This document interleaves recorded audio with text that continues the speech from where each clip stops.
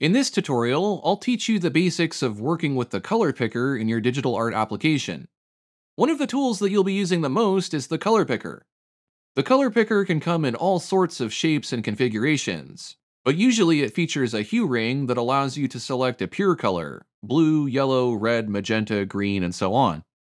In the center of the hue ring is a square, diamond, or perhaps a triangle that shows the value and saturation of the color. If you're seeing a different mode, you might look in the panel options for a way to change it. In the case of Krita, you have several different color panels to choose from.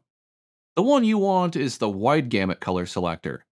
In this type of color picker, value is often on the vertical axis and saturation is on the horizontal axis.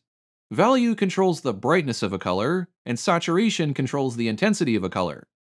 Put these components together and we have hue, saturation, and value, also known as HSV.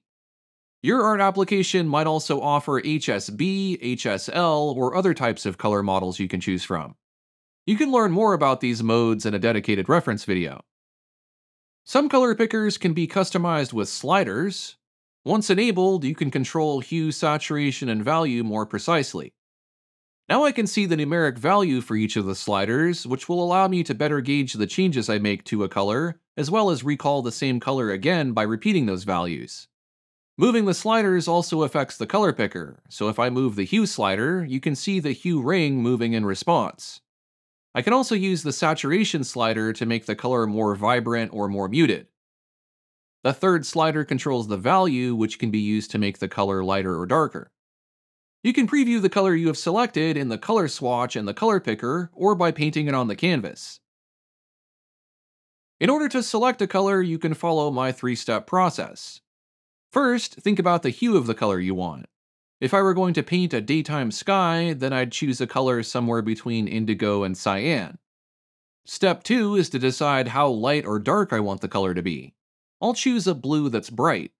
For step 3, I will decide how saturated to make the color. Is it going to be an overcast day and kind of muted, or is it going to be a bright sunny day and very vibrant? Let's say it's going to be a bright sunny day, so I will choose a saturated blue from the center of the color picker. To recap, I chose my hue first, I chose my value second, and I chose my saturation third. Step number 2 and 3 are interchangeable, so it doesn't really matter which property you choose first. In fact, you can choose both value and saturation at the same time.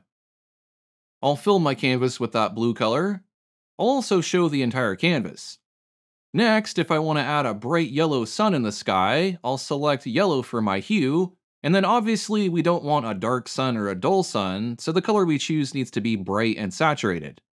I'll choose a color for my sun, and then paint a circle with a round opaque brush. Once you have selected a color and applied it to the canvas, you might be able to select it again from a list of recent colors. Not all art applications support this feature, though. A few digital art applications have grids you can apply to the color picker to make it easier to choose consistent colors or limit your color palette. For example, I can create color grids in Rebelle and Krita.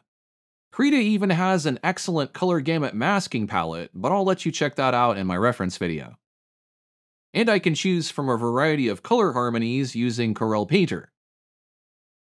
Though not as universal, there are some more unique shapes the color picker can take on depending on the application you are working in.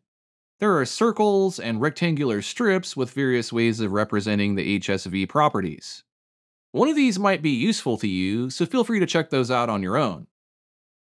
That covers the basics of selecting color in a digital art application. There's a lot more to learn about working with color in digital art, so be sure to check out more of my tutorials. Thanks for watching.